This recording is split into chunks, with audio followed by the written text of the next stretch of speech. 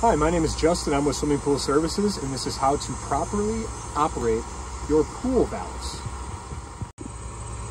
Operating your pool equipment valves is important if you want to change the direction of your water or divert water to a different pipe.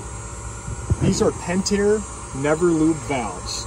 You'll notice on the valve there's the word off, and then there's a handle. Wherever the word off is facing, that acts as a gate shutting off that pipe. So for this example right here, we have a main drain pipe and we have a skimmer pipe that are pulling water into the suction side of the pump.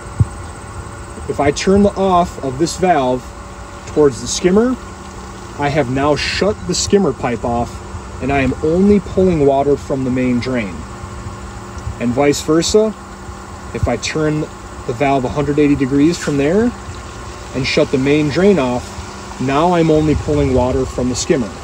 You may need to do this if you are manually vacuuming your pool and need to get more suction coming from your skimmer. Another thing to note is you never want the word off to be facing towards the pump or on the pressure side of the pool equipment, like we have over here. You never want the word off to be facing the pressure coming towards the pool, because that could cause pipes to crack or something to break.